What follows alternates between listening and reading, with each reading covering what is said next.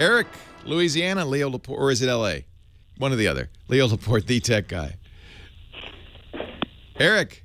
Oh, God, I didn't think... Come on over to the phone. It's you, Eric. I apologize. Eric in L.A., come on down. Yeah, thank you.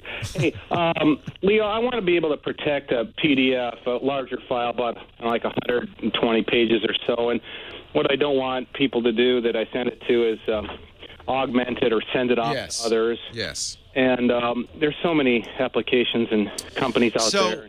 That's two different goals. Augment it means you want to send a file out that they can't modify. That's what they call a protected PDF. And every PDF creator, including, of course, Adobe Acrobat, will create a PDF that can't be modified. And that's for legal reasons. That's exactly what you want. If you're sending a contract out, you want to send it out and know it's returned as is with the signature.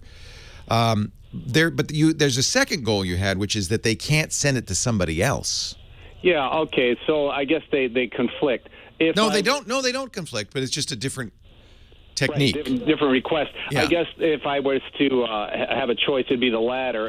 I would like it to stay where I send it and not be able to move it around. It's pretty difficult to ensure that unless you know you have the cooperation of the recipients. Yeah. So if the recipients can be trusted, you can encrypt the PDF with a password, give it to them, and then not fear that it somehow gets lost because only people with the password will be able to read it.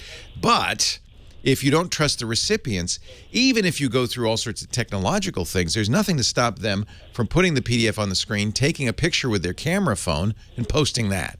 Right. So that's impossible to stop.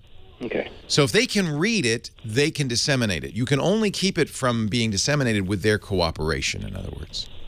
Perfect. Okay. Okay. So if that's your goal, then just password protect it. You could even use a zip program and use a password in the when you create the zip, the squeezing program, and there are lots of those available for all platforms, and just specify a password. It will encrypt it. Only the people who know the password can read it.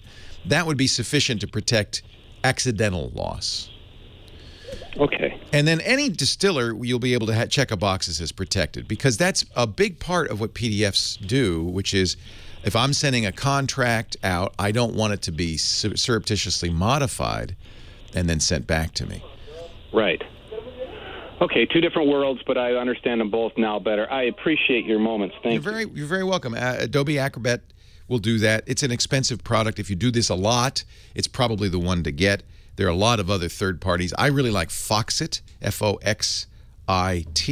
They make similar PDF creators. They also offer protection. And I bet you, and I'm pretty sure this is the case, both Foxit, F-O-X-I-T, and Adobe will allow you to also password protect it so that it can, I'm sure of it, in fact, so that only the intended recipients can read it. That protects you against the scenario where you email it.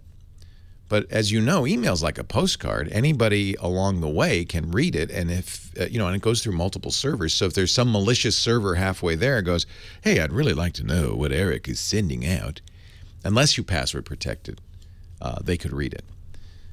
But again, you can't. It's the same problem with music sharing files and stealing DVDs. At the point at which it becomes unencrypted and visible, a bad actor, including the recipient, can then share it.